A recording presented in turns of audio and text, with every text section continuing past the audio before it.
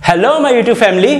आज हम बात करेंगे ट्रिग्नोमेट्री यानी त्रिकोणमिति के बारे में। चलिए अच्छा, अगर मैं आपसे ये कहूं कि आप किसी बिल्डिंग के टॉप फ्लोर पे खड़े हैं और वहां से आप किसी कार को देख रहे हैं, तो आप कार और बिल्डिंग की डिस्टेंस बिना मेजर किए यानी विदाउट स्केल बता पाएंगे? या अगर मैं आपसे कहूं कि आप नीचे खड़े होकर किसी बिल्डिंग के टॉप फ्लोर को देख रहे हैं, तो आप बिना मेजर यानी विदाउट स्केल आप बिल्डिंग की हाइट बता पाएंगे? या मैं आपसे कहूं कि आप साइन 765 डिग्री की वैल्यू निकालिए, या मैं अगर आपसे कहूं कि आप कॉसेक -1410 डिग्री की वैल्यू निकालिए, तो क्या आप निकाल पाएंगे? जी हां, बिल्कुल निकाल पाएंगे। इस वीडियो को देखने के बाद आप वो हर वैल्यू निकाल पाएंगे, हर वो चीज फाइंड कर पाएंगे जो आपसे अब तक नहीं होती थी। देखिए, मैं आज इस वीडियो में ट्रिग्नोमेट्री टेबल और फॉर्मूलों की ऐसी ट्रिक लाया हूं जो आपको क्वेश्चंस करने में बहुत ज्यादा हेल्प करेगी। तो आइए फिर ट्रिग्नोमेट्री वैल्यूज और टेबल्स फॉर्मूलों को पूरे कॉन्सेप्ट के साथ सीखते हैं और इसकी शॉर्ट ट्रिक देखते हैं क्या है। ओके,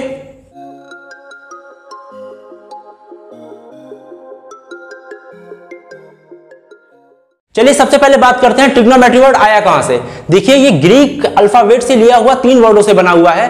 पहला है ट्री, दूसरा है गॉन और तीसरा है मेट्रॉन। ट्री मतलब होता है 3, गॉन मतलब होता है साइड्स एंड मेट्रॉन मतलब होता है मेजरमेंट, यानी कि जिसमें 3 साइडों की मेजरमेंट होती है वो होता है ट्रिग्नोमेट्री। यानी कि हम डायरेक्टली बात कर रहे हैं ट्रायंगल की। जी हां, आज हम बात करेंगे राइट एंगल ट्रायंगल की। आइए इसको बहुत ही डिटेल में, बहुत ही कॉन्सेप्ट के साथ समझते हैं।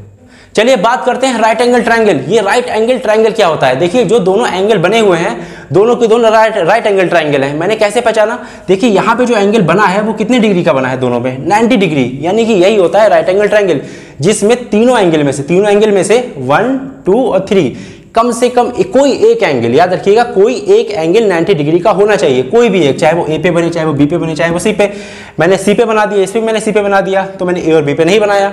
तो कोई ना कोई एक एंगल 90 डिग्री का होगा, वही होता है राइट एंगल ट्रायंगल। अब हम बात करते हैं हाइपोटेन्स, परपेंडिकुलर एंड बेस। ये क्या होता है? देखिए, यही तो हमारा मेन कॉन्सेप्ट है जो हमें समझना है आज। देखिए, 90 डिग्री के सामने कौन सी साइड है? ए बी साइड है ना। 90 के जस्ट सामने ए बी साइड है, तो 90 के सामने जब भी कोई साइड होगी तो उसको बोलेंगे हम क्या? हाइपोटेनियस। ये हमारी हाइपोटेनियस है, इसको हम एच से डिनोट करें। किससे? एच से। यहां भी देखिए, ए बी 90 के सामने कौन सी? ए बी है ना, तो ए बी हमारी कौन सी होगी? हाइपोटेनियस हो गई। तो हमारी फिक्स हो गई कि हाइपोटेनियस कौन सी है। इसमें हमारी ए बी है और इसमें भी हमारी क्या है? ए बी, यानी कि जो भी साइड 90 डिग्री के सामने होगी। अगर मैंने एक इस तरीके का ट्रायंगल भी बना दिया और यहाँ पे मैंने बोल दिया कि 90 डिग्री है, तो मैंने बोल दिया ये बी है, ये सी है और ये ए है, तो यहाँ भी 90 के सामने क्या है? ए बी, तो इसमें भी हाइपोटेन्स क्या होगा? A B.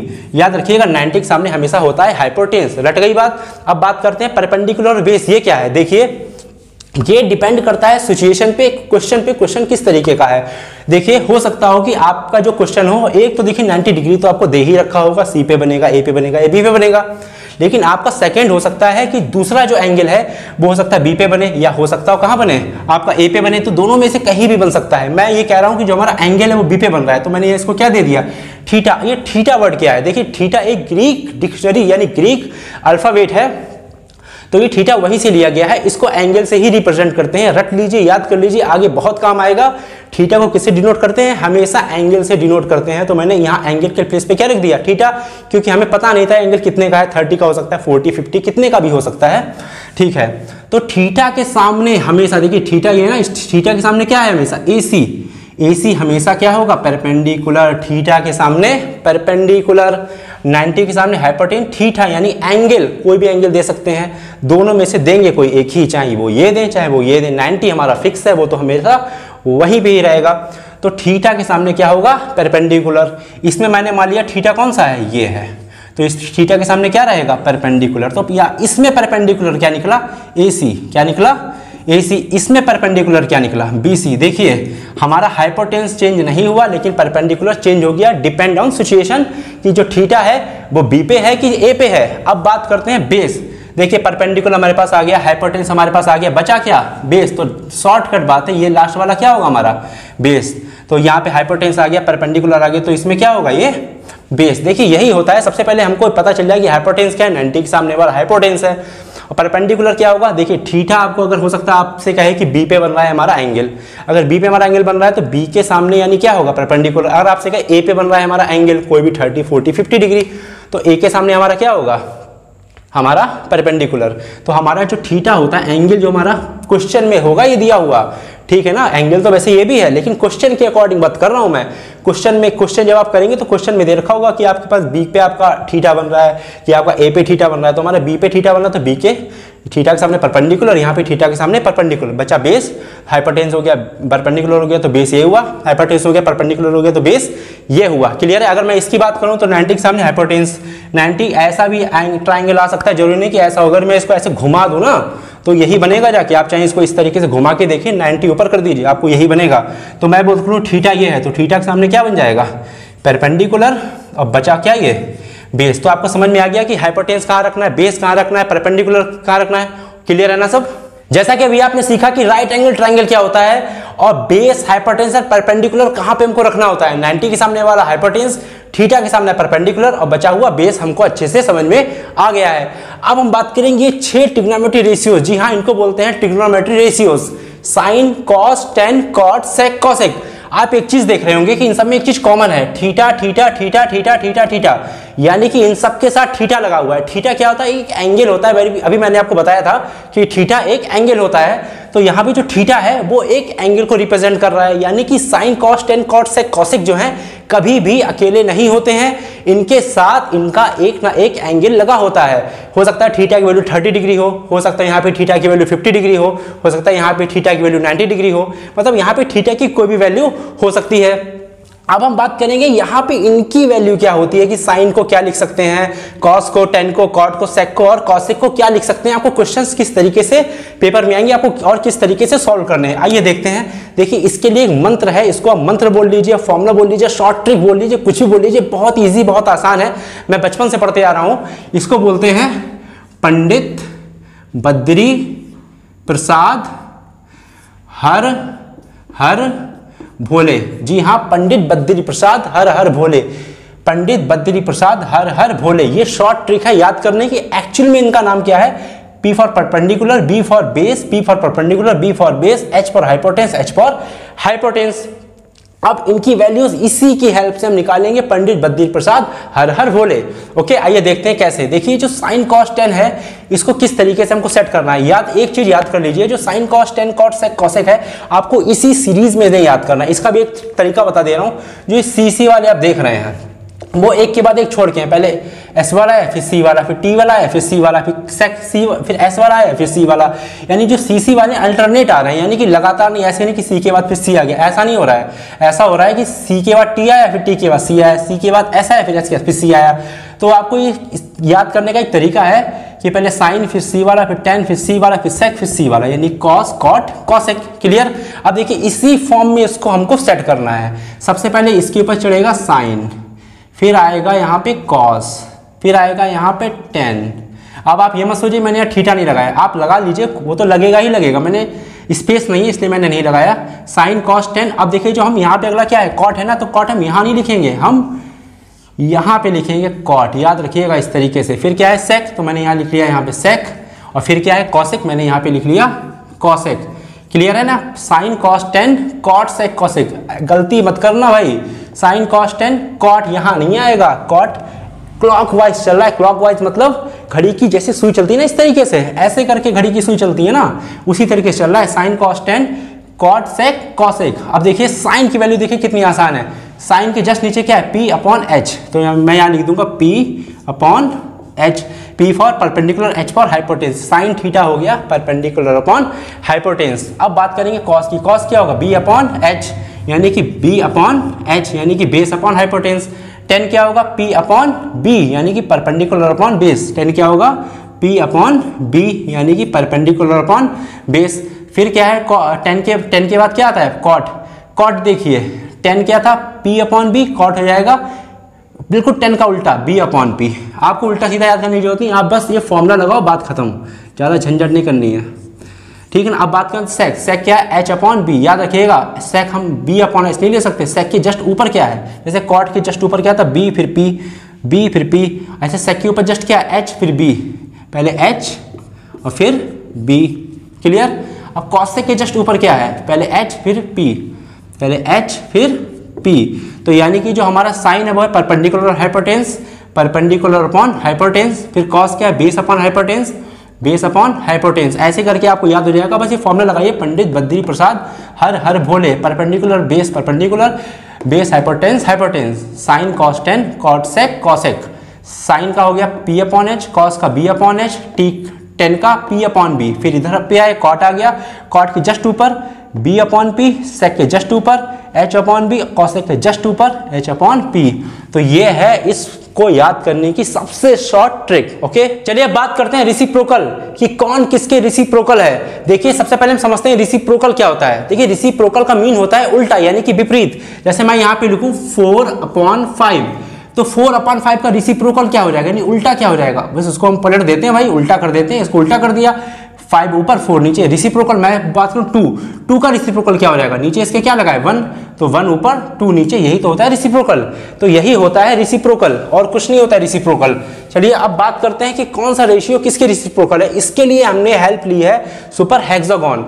हेक्सागोन मतलब जिसकी 6 साइडें होती हैं, 1 2 3 4 5 6, और जो पूरा क्लोज्ड यानी कि बंद होता है, क्लोज्ड होता है, वो होता है हेक्सागोन। सुपर क्यों है, क्योंकि आपको ये सुपर डुपर फॉर्मूले बताने वाला है, ऐसा फॉर्मूले बताने वाला है, इतना आसान कर देगा, चुटकियों में आप निकाल लेंगे। इसी को बोलते हैं सुपर हेक्सागोन। देखिए जो ये रेशियो लिखे हैं, इसको हम इनके वर्टेक्सेस यानी जो इसके कोने दिख रहे हैं आपको, ये 6 कोने, इस पे हम सेट कर लेंगे। कैसे सेट करना, उसकी भी एक ट्रिक है। मैंने आपको ये तो बताया कि आपको ये लाइन से याद करना है, साइन के बाद कॉस, कॉस के बाद टेन, टेन के बाद कॉट, सेक, और कॉट के बाद सेक, सेक के बाद कॉस, कॉसेक, ठीक है ना। और ये जो सी वाले हैं एक के बाद एक छोड़ के आते हैं, ठीक। इसी तरीके से हमको इसको भी करना है। देखिए जो 3 कोने दिख रहे हैं ना, इसमें आपको सी वाले फिट करने। पहला क्या आता है कॉस थीटा, फिर क्या आता है कॉट थीटा, फिर लास्ट में क्या आता है कॉसेक, क्या आता है कॉसेक थीटा। तो कॉट्स, कॉस, कॉट और कॉसेक, इतना तो आपको समझ में आ गया ना। अब बचा क्या, आपके पास बचा साइन, फिर आपके पास टेन और फिर सेक। तो साइन साइन वाले यानी एस वाले हैं, इनको हम एक साइन वाला इधर और सेक वाला इधर सेट करेंगे। तो साइन थीटा हमने यहाँ सेट कर लिया और सेक थीटा हमने यहाँ सेट कर लिया। बचा क्या हमारे पास, बचा हमारे पास टेन, टेन अकेला, टी जैसा कोई नहीं यहाँ पे, तो टी हमने अकेला यहाँ पे सेट कर लिया। देखिए सेक लिखा हुआ है, मैं थोड़ा बड़ा कर देता हूँ इसे, सेक थीटा। अब चलिए बात करते हैं फॉर्मूले की कौन किसके रिसिप्रोकल है। देखिए हम इसके लिए डायगोनल्स मिलाएंगे इसके। देखिए इसके जो वर्टेक्स है, अपोजिट वर्टेक्स, इसको हमने देखिए मिला दिया इस तरीके से। ये आपको सब मन में करना है, या जब आपके फॉर्मूले आएंगे तो आपको कुछ नहीं करना है, आपको सिर्फ मन में करना है और कुछ नहीं करना है, ठीक है ना। याद रखिए सिर्फ मन में और कुछ भी नहीं।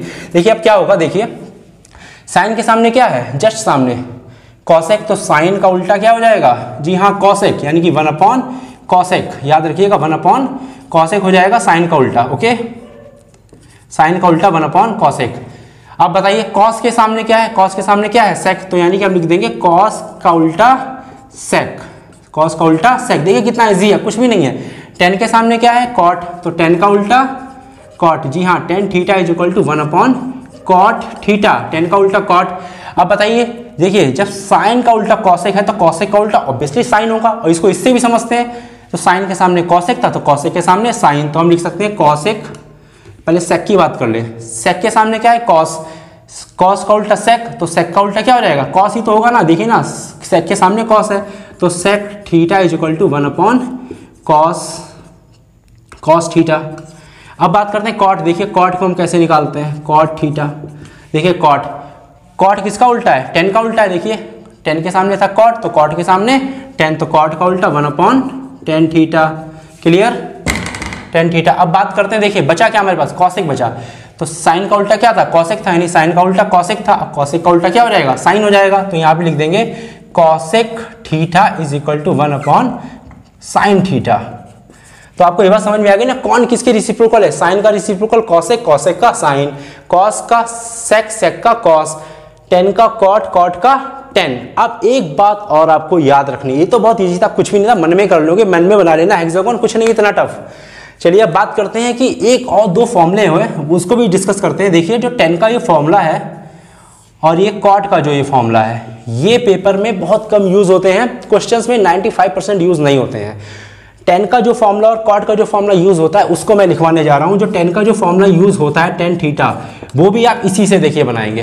टेन के जस्ट आगे क्या है, देखिए आगे साइन, साइन के जस्ट आगे कॉस, तो बन गया टेन का फॉर्मूला साइन अपॉन कॉस। क्या बन गया, साइन अपॉन कॉस। ये भी आपको याद नहीं करना है, बस ट्रिक से करना है। क्या बन गया, साइन अपॉन कॉस। अब हमको किसका फॉर्मूला बनाना है, कॉट का। देखिए कॉट का, तो मैंने अभी सीखा कि tan किसका उल्टा होता है, cot का, तो cot ऑब्वियसली किसका उल्टा होगा, tan का उल्टा होगा। तो जो tan का आया है हमारे पास उसको उल्टा कर दो, इसको हमने क्या कर दिया उल्टा, तो यही हमारे पास किसका आ गया, साइन का आ गया। देखिए कितना इजी है। ये जो मैंने दो फॉर्मूले आपको लिखवाए हैं क्वेश्चंस में 95% ये यूज होते हैं, और ये जो दो फॉर्मूले हैं ये 95% यूज नहीं होते, सिर्फ 5% यूज होंगे, बहुत ही रेयर केस में ज्यादातर यूज नहीं होते हैं, लेकिन ये फॉर्मूले बहुत यूज होते हैं। देखिए कितना इजी है सुपर हेक्सागोन से रेसिप्रोकल्स निकालना। ओके, चलिए अब बात करते हैं स्क्वायर वाले फॉर्मूलों की। स्क्वायर वाले फॉर्मूलों की भी बहुत इजी ट्रिक है, आइए देखते हैं। देखिए इसके लिए हमको क्या करना है, सबसे पहले सेट कर दीजिए पार्ट।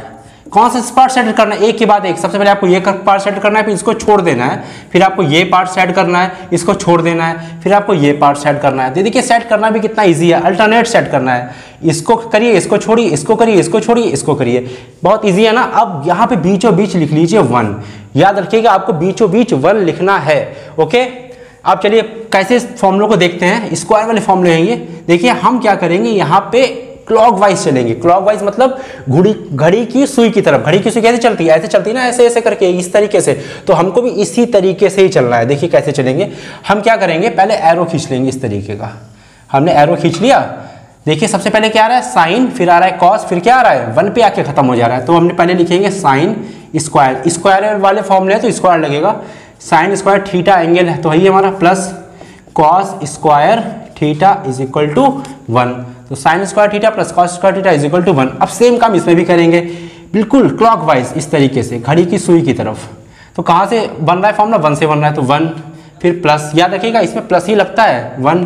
फिर यहाँ क्या आ रहा है, यहाँ पे कॉट मिल रहा है हमें, तो cot square theta is equal to, खत्म कहाँ पे हो रहा है, कॉसेक पे, तो कॉसेक स्क्वायर थीटा। देखिए कितना इजी है, कुछ भी ऐसा टफ नहीं है। अब हम बात करेंगे इसकी। देखिए इसको किस तरीके से निकालेंगे, देखिए ऐसे करके।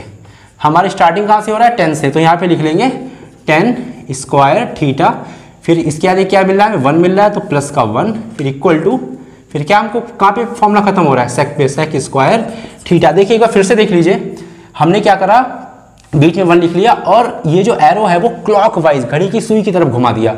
देखिए ऐसे तो चलती है ना घड़ी, इस तरीके से, तो ऐसे पहले एरो, फिर इधर से एरो, फिर इस तरीके से एरो। देखिए तीनों एरो का देखिए मुंह तो देखिए बिल्कुल सेम साइड है, तो इसको भी आपको याद करने में कोई दिक्कत नहीं रहेगी। तो पहले साइन से शुरू हुआ, बीच में कॉस मिला, फिर इसने 1 पे पहुंचा, साइन के साथ इसने ले लिया कॉस को, तो साइन कॉस 1। फिर ये 1 से शुरू हुआ, साथ में इसने कॉट मिला, तो इसने कॉट को भी साथ में ले लिया आपने, फिर आया खत्म कहाँ पे हुआ, कॉसेक पे। तो 1 से शुरू हुआ, बीच में इसे कॉट मिला, कॉसेक पे खत्म। अब देखिए ये 10 से शुरू हुआ, बीच में 1 मिला, सेक पे खत्म। 10 से शुरू हुआ, 1 मिला, बीच में सेक पे खत्म। देखिए कितना इजी है, कुछ भी नहीं है इसे लर्न करना। अब आप देखिए इन्हीं से आप कितने सारे फॉर्मूले बना पाएंगे। देखिए अब सबसे पहले हम बात करेंगे sine square theta plus cos square theta is equal to 1 से आप कितने फॉर्मूले बना पाएंगे। आइए एक एक करके इन सारे फॉर्मूलों को अच्छे से देखते हैं। आइए देखते हैं। देखिए हमारे सामने लिखा है ना sine square theta plus cos square theta is equal to 1। आइए देखते हैं, इसी से हम बनाएंगे और फॉर्मूले। अगर हमसे आपसे कोई कहे कि साइन स्क्वायर थीटा की वैल्यू निकालिए, तो आप कैसे निकालेंगे, आप साइन स्क्वायर थीटा को अकेला करेंगे। अकेला करने का मतलब इसके साथ जो प्लस का कॉस स्क्वायर थीटा लगा हुआ है इसको हटा देंगे। देखिए कैसे हटाएंगे, मैंने यहाँ लिख लिया साइन स्क्वायर थीटा। जब इसको हटाना है तो हटा देंगे, समझ लीजिए यहाँ से हट गया, बचा गया इक्वल टू, फिर ये 1, ये हट के गया कहाँ, ये गया तुरंत 1 के पीछे, प्लस के साइन में था, किसमें चला गया, माइनस के साइन के साथ। तो साइन स्क्वायर थीटा का फॉर्मूला बन गया 1 माइनस कॉस स्क्वायर थीटा। देखिए कितना इजी, आप खुद ही फॉर्मूले बना लेंगे।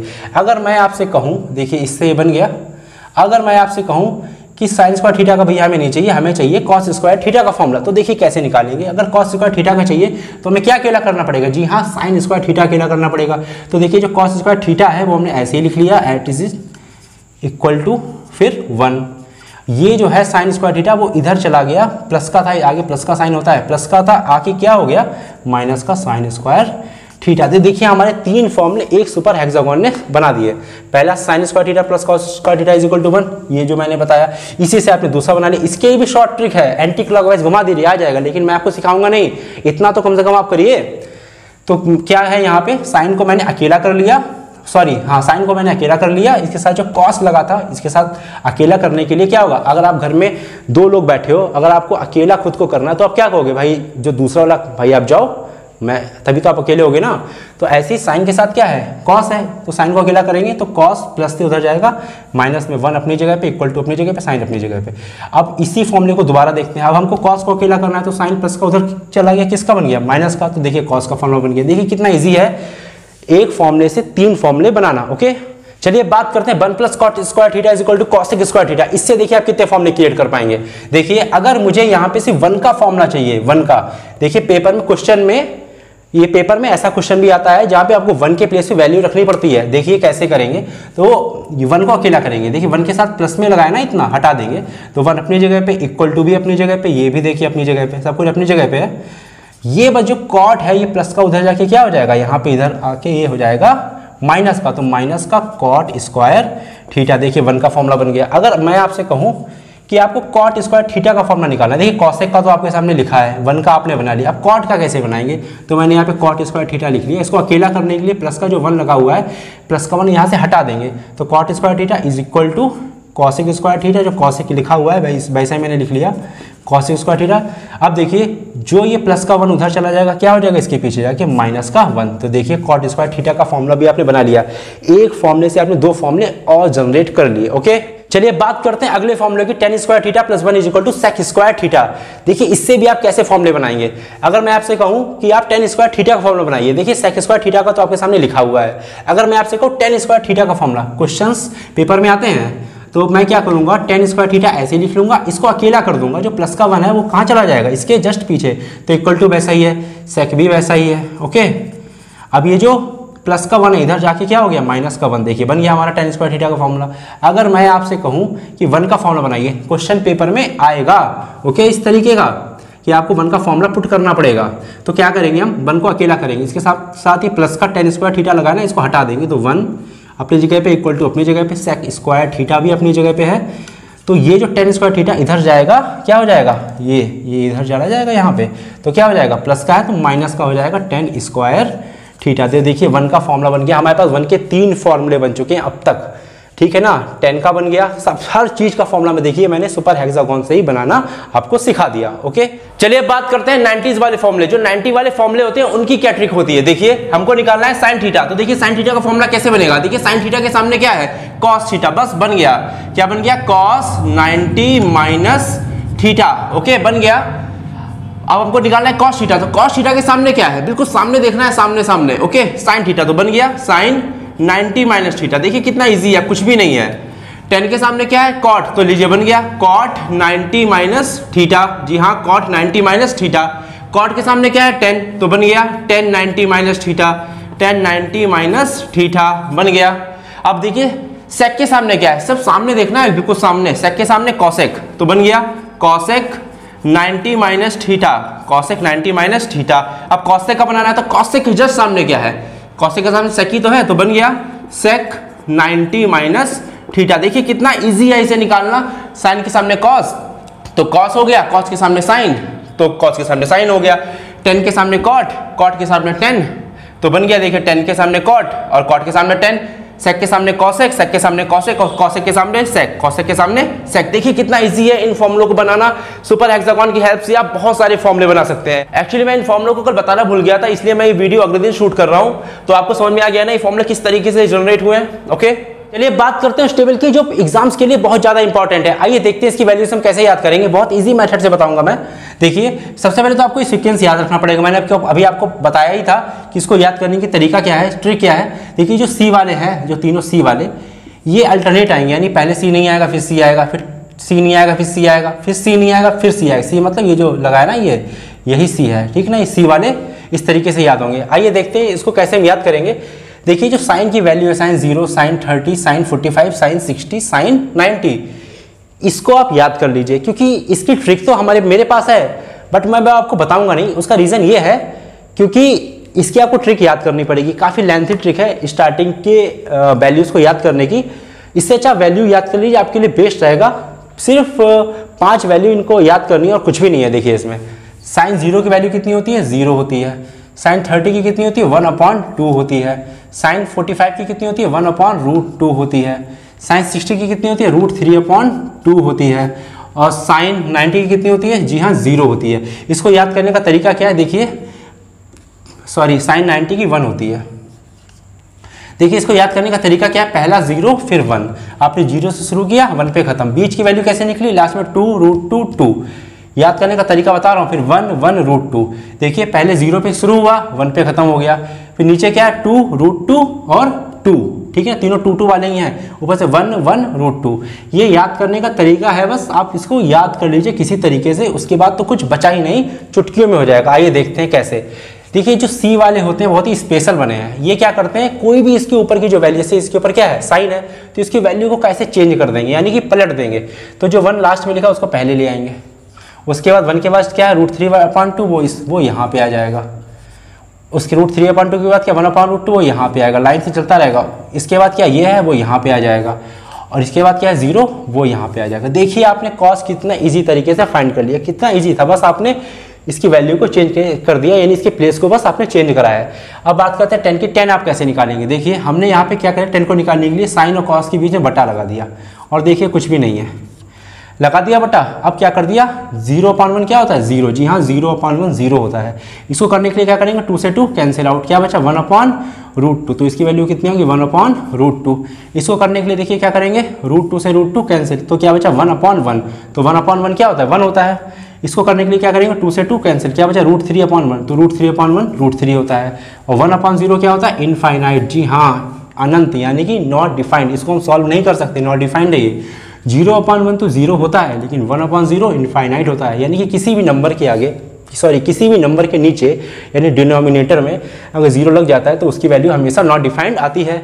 अब बात करते हैं कॉट। देखिए कॉट, फिर देखिए सी वाला है, सी वाले का तो हमें फंडा पता ही है, उल्टा कर दो, इसकी प्लेस को चेंज करो, ये इधर आ जाएगा, उसके बाद इसके आगे क्या √3 वो यहाँ आ जाएगा, इसके बाद क्या है 1 वो यहाँ आ जाएगा, 1 के बाद क्या है ये वो यहाँ आ जाएगा, और इसके बाद क्या 0 वो यहाँ आ जाएगा। क्लियर, देखिए कितना कॉट कितना ईजी है।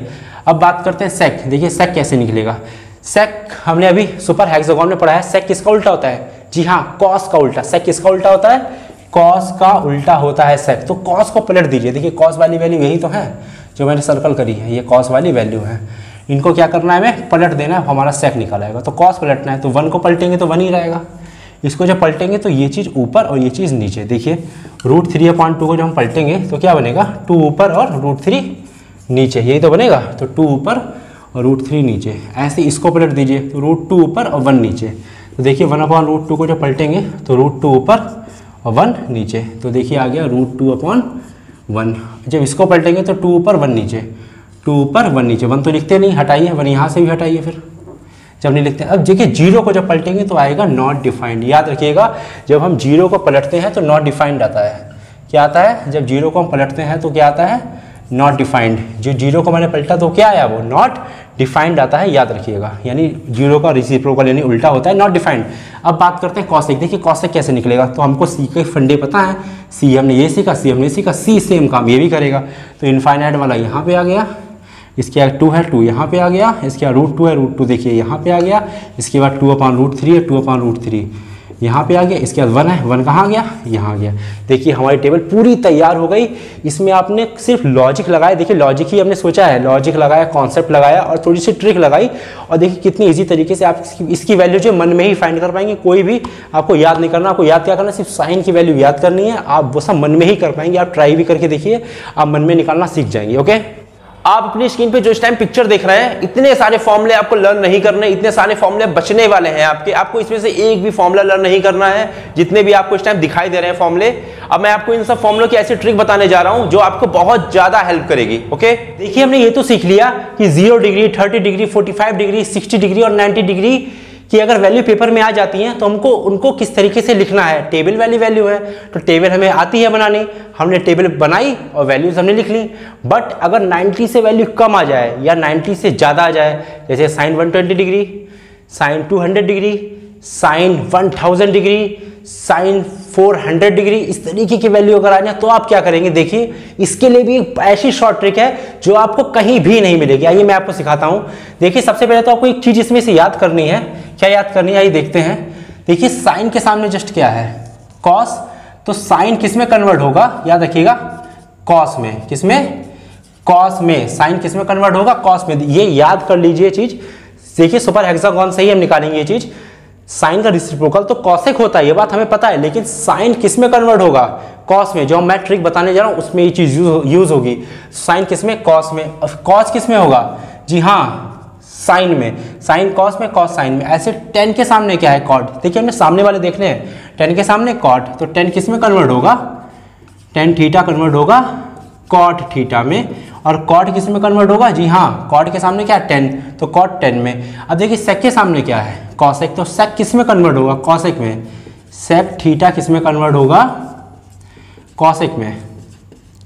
सेक थीटा कॉसेक में कन्वर्ट होगा। ऐसे कॉसेक के सामने क्या है? सेक, तो कॉसेक किस में कन्वर्ट होगा? सेक में। देखिए साइन के सामने क्या है? कॉस, साइन कॉस में होगा, कॉस के सामने साइन, कॉस साइन में। ऐसे 10 के सामने कॉट, तो 10 कॉट में कन्वर्ट होगा, कॉट के सामने 10 कॉट 10 में कन्वर्ट होगा। सेक के सामने कॉसेक, तो सेक कॉसेक में कन्वर्ट होगा, कॉसेक के सामने सेक, तो कॉसेक सेक में कन्वर्ट होगा। ये कब कन्वर्ट होंगे? ये तब कन्वर्ट होंगे जो मैं आपको ट्रिक बताने जा रहा हूं उसमें ये चीज इस्तेमाल होती है। देखिए सुपर हेक्सागोन से हमने निकाली है, बिल्कुल भी टफ नहीं है। हर चीज हम ट्रिक से लॉजिकली चलेंगे, बिना लॉजिकल कुछ भी नहीं चलेंगे। देख लिए हमने ये चीज निकाली। अब आइए सीखते हैं कि अगर आपको बड़ी बड़ी वैल्यूज मिले, साइन मतलब 90 से ज्यादा, 120, 300, 240, साइन 240, कॉसेक माइनस की 1410 डिग्री, इस तरीके की मिली, तो आप कैसे सॉल्व करेंगे? आइए देखते हैं फटाफट।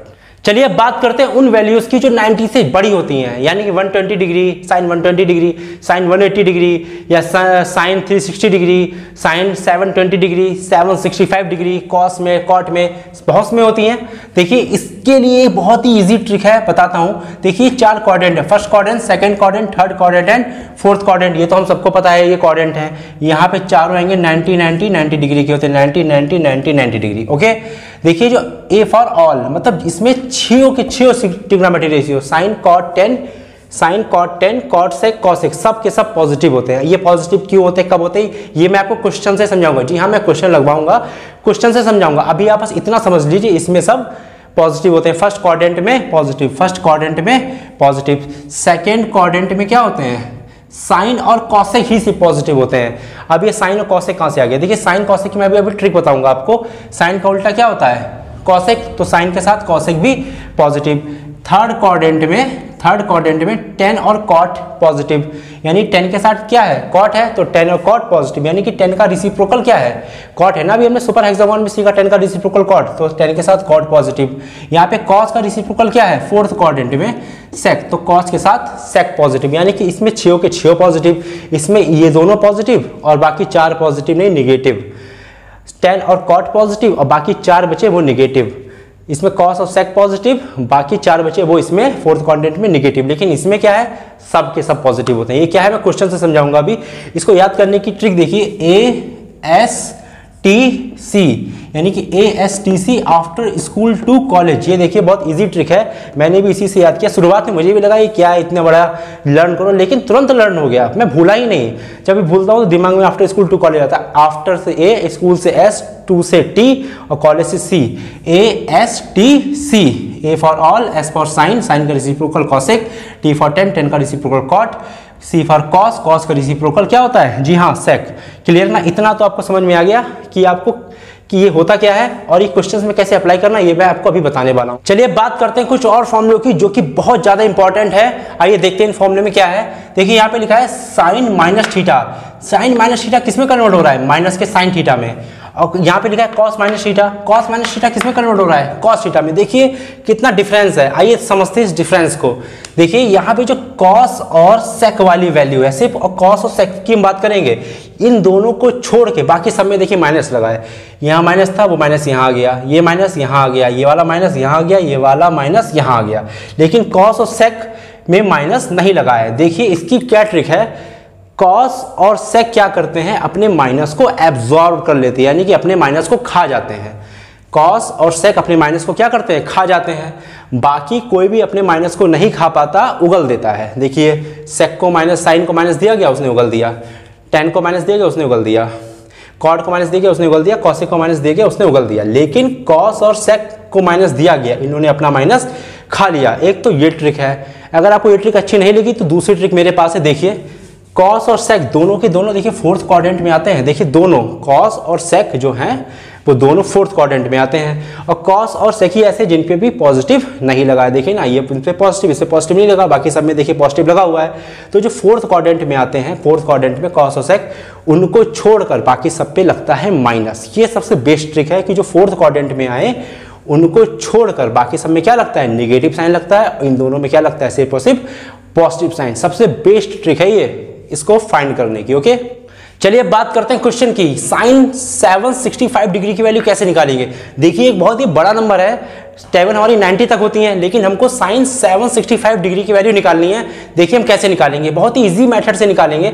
आपको पता है कि जो ये क्वाड्रेंट होता है, इसके जितने एंगल्स होते हैं सब 90 डिग्री के होते हैं। तो इसको क्या करिए, 90 से डिवाइड कर दिए। देखिए जितना मैं करता जा रहा हूँ आपको उतना ही करना है, 90 से इसको बस डिवाइड करना और कुछ करना ही नहीं है। तो 98 जो होता है वो कितना होता है, 720।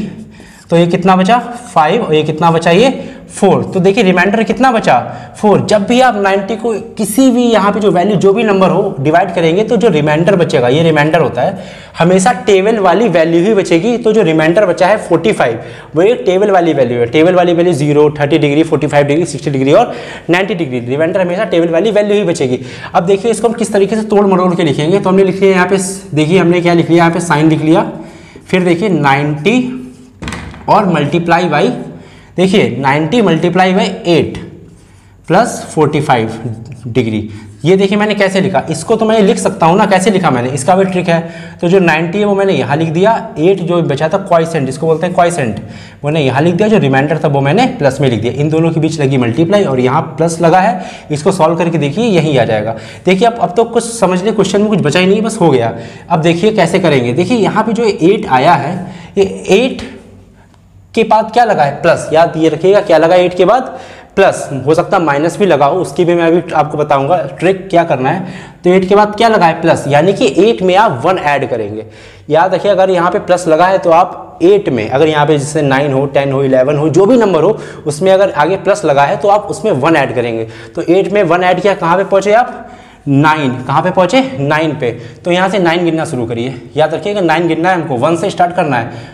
1 2 3 4 5 6 7 8 9। आप कहाँ पहुँच गए, फर्स्ट क्वाड्रेंट में। और फर्स्ट क्वाड्रेंट में ऑल क्या होते हैं, पॉजिटिव, इसलिए यहाँ पे साइन क्या लग गया, पॉजिटिव। क्या लग गया, साइन यहाँ पे पॉजिटिव लग गया। क्लियर। और देखिए 8 एक कैसा नंबर, इवन है कि ऑड है। देखिए ऑब्वियसली 8 एक इवन नंबर, इवन मतलब सम संख्या है। अगर 8 एक इवन नंबर है यानी कि सम संख्या है। इवन नंबर क्या होते हैं, जो 2 की टेबल में आते हैं, तो 8 तो 2 की टेबल में आता है। तो अगर यहाँ पे जो भी नंबर आया है वो एक सम संख्या है यानी कि इवन नंबर है, तो जो साइन है वो कन्वर्ट नहीं होगा। जो साइन आपका ये लिखा हुआ है वो यहीं पे हम लिख देंगे। अब जो ये वैल्यू हमारी आई है ये कितनी 45, तो यहाँ 45 लिख देंगे। तो साइन 45 की वैल्यू कितनी होती है, 1/√2। जो साइन 45 की 1/√2 होती है और साइन 765 की भी वैल्यू 1/√2 ही होती है। देखिए कितना आसान है, एक बार फिर से समझते हैं इस चीज को। हमने इस नंबर को 90 से डिवाइड करा, हमारे पास क्वोशिएंट इतना, रिमाइंडर इतना बचा। रिमाइंडर हमेशा टेबल वाली वैल्यू ही होगी, याद रखिएगा। इसको लिखने का तरीका, साइन हमने वैसे ही लिख दिया, 90 × 8 + 45, 90 × 8 + 45। अब देखिए यहाँ पे 8 है, 8 के आगे प्लस है तो हमने 8 में 1 ऐड किया है। देखना 2 3 नहीं ऐड करेंगे, 1 ही ऐड करेंगे, यही ट्रिक है। तो 8 में 1 ऐड किया, 9 पे आए। 9 मतलब 1 2 3 4 5 6 7 8 9। हम लोग फर्स्ट क्वाड्रेंट पे पहुंच गए। फर्स्ट क्वाड्रेंट में all positive, sine cos tan cot sec cosec सब पॉजिटिव। तो यहाँ पे मैंने लगा दिया पॉजिटिव। यहाँ पे देखिए क्या नंबर है, इवन।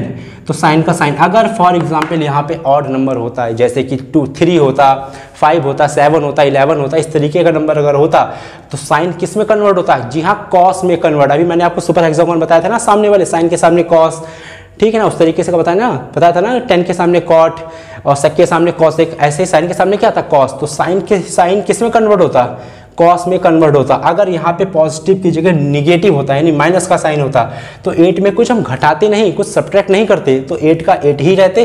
तो 1 2 3 4 5 6 7 8, तो हम लोग फोर्थ क्वाड्रेंट पे रुक जाते। याद रखिए अगर पॉजिटिव लगा है, प्लस साइन लगा है तो हम 1 ऐड करेंगे 8 में। अगर निगेटिव साइन लगा है तो कुछ ना ही कुछ ऐड करेंगे ना ही कुछ सब्ट्रैक्ट, 8 का हम 8 ही रहने देंगे। और जो 45 हमने यहाँ उतार लिया, हमने इसकी वैल्यू रखी, हमारा देखिए क्वेश्चन कितना अच्छा सॉल्व हो गया। अब हम देखते हैं एक और एग्जांपल इसी तरीके का। चलिए अब बात करते हैं कॉसेक -1410 डिग्री की वैल्यू अब कैसे निकालेंगे। देखिए इसी तरीके से निकालेंगे, कितना आसान तरीका है, आइए सीखते हैं। देखिए यहाँ पे इसको हम थीटा मान लेते हैं, यानी ये कॉसेक माइनस ये थीटा है, कितना है ये थीटा, कॉसेक माइनस थीटा। तो हमने अभी पढ़ा थोड़ी देर पहले कि कॉसेक माइनस थीटा क्या होता है। देखिए कॉसेक माइनस थीटा होता है माइनस का कॉसेक थीटा, तो थीटा हमारे पास तो यही है, ठीक है ना। तो जो हमारा ये कॉसेक वाला माइनस होता है वो अपने आप को क्या करता है, ऑब्जर्व नहीं कर पाता, उगल देता है। तो इसने क्या करा, माइनस उगल के कर दिया बाहर। ये मैंने अभी आपको बताया थोड़ी देर पहले। अब देखिए अगर आपने नहीं देखा है तो कॉसेक माइनस थीटा यानी कॉसेक माइनस 1410 को हम लिख सकते हैं माइनस कॉसेक 1410। इसी तरीके से इसको लिखना पड़ेगा पहले।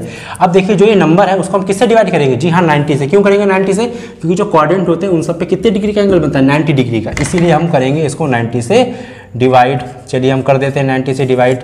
तो 90 बन जा कितना हो गया, 90 हो गया।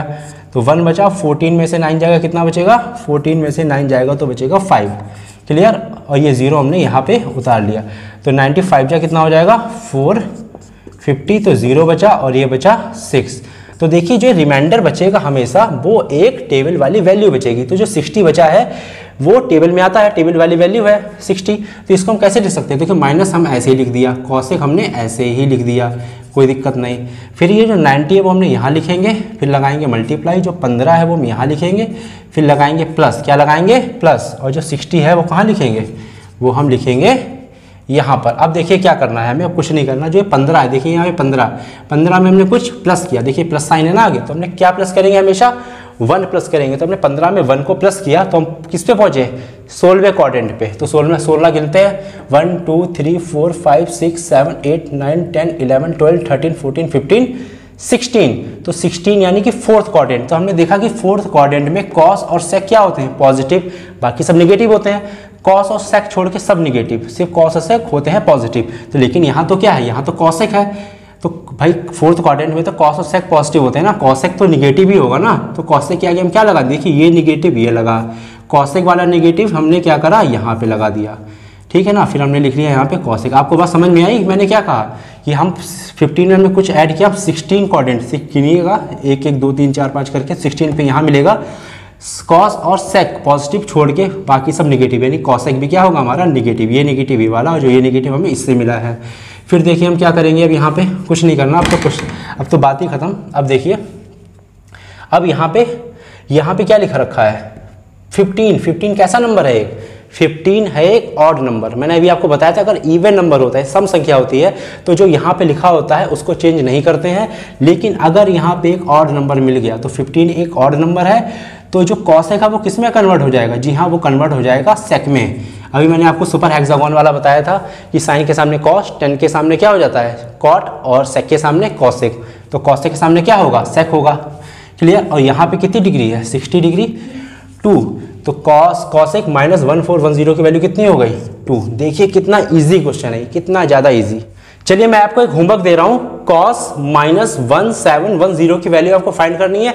जिसको भी आंसर आ गया हो, जिसका भी आंसर फाइंड हो गया हो, वो प्लीज़ मुझे कमेंट करें। मैं देखना चाहता हूँ किसने ये चीज़ को बहुत ही डीपली सीखा और किसने नहीं सीखा। और अभी तो ट्रिग्नोमेट्री के बहुत सारे फॉर्मूले बचे हुए हैं, इस वीडियो में तो मैं वो सब कवर नहीं कर सकता। अगर आप चाहें तो मैं उसका सेकंड पार्ट बना सकता हूं, इसको मैं फर्स्ट पार्ट दे दूंगा, उसका सेकंड पार्ट बना सकता हूं। अगर आप चाहते हैं कि मैं ट्रिग्नोमेट्री के जितने फॉर्मूले बचे हैं, अभी तो बहुत सारे फॉर्मूले बचे हैं, उनको भी मैं शॉर्ट ट्रिक में बताऊं, तो प्लीज़ कमेंट करें, मैं वीडियो ज़रूर बनाऊंगा। अगर आपने कमेंट नहीं करा तो नहीं बनाऊंगा। अगर आपने कमेंट करा और आपने मुझसे कहा कि प्लीज़ सर वीडियो बनाइए, तो मैं बिल्कुल ट्रिग्नोमेट्री की सेकंड पार्ट की वीडियो बनाऊंगा। तो प्लीज़ चलिए तो इस वीडियो में इतना ही, और मिलते हैं नेक्स्ट वीडियो में। तब तक के लिए थैंक यू। अगर आपने मेरा चैनल सब्सक्राइब नहीं करा है तो कर लीजिए, लाइक कर लीजिए, शेयर कर लीजिए। अगर कोई प्रॉब्लम हो या मैंने कुछ गलत सिखाया हो या बताया हो तो प्लीज़ कमेंट कीजिए। गर्मी बहुत है, पसीना बहुत आ रहा है, इसलिए बाय बाय।